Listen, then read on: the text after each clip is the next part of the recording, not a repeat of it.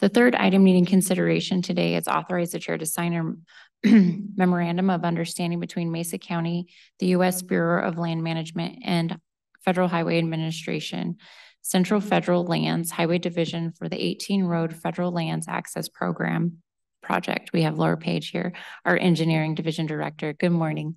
Good morning, Commissioners. Laura Page, the Engineering Division Director. Back in 2017, we received the 18 Road FLAP grant for expanding, paving and widening 18 Road from Highline Canal up to the existing BLM campground. That road is maintained by the county. We have a right-of-way through the federal lands for this.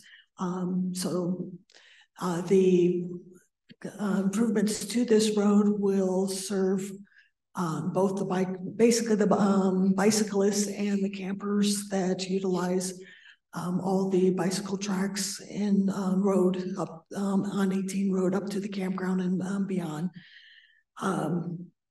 This is hopefully the final MOU since 2017 to now. The original cost has increased significantly.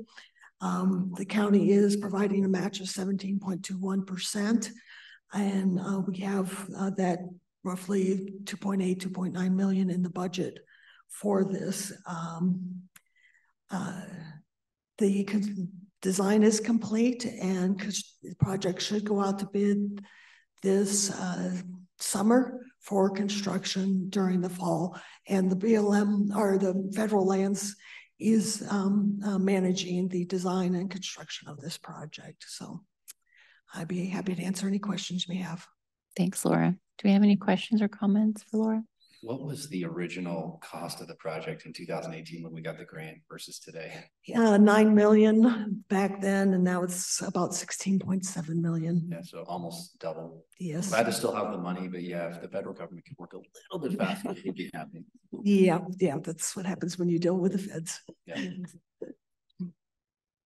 Okay, thank you, Laura. Does the public have any comments on this item? Madam Chair, I just might add that this is a great example of a project that coordinates numerous local governments. The county, of course, has a right-of-way and applied for the grant. The BLM has a resource management plan up there that back in 17-18, they were also revising. They revised it to allow additional campgrounds, additional recreation up in this area. And Fruita uses this area considerably for the Fat Tire Fest and numerous other activities for mountain bikes. So this is a great example of a project, granted, it's taken a long time to come together, but that has come together in an area that's been identified for our community for recreational purposes, and the agencies all managing that have had an opportunity to move forward. So I'm glad to see this project finally moving forward, and it will allow much greater access for our families and other folks and others that want to recreate out there. And meanwhile, as I said, BLM has created numerous mountain biking trails along with some of their partners, and has added additional campgrounds, and Fruita has had worked with BLM to have an event center for many of the mountain bike activities. So again, I just wanted to point that out, that this is one of those projects you'd like to see go forward. Thank you. Thank you. Oh, sorry, Pete Bear's County Administrator. Thanks for clarifying.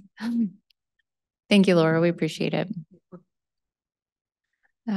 Seeing no other public comment, I'll entertain a motion to approve the item as entered into the record. So moved. Second. All in favor? Aye. Aye, motion carries.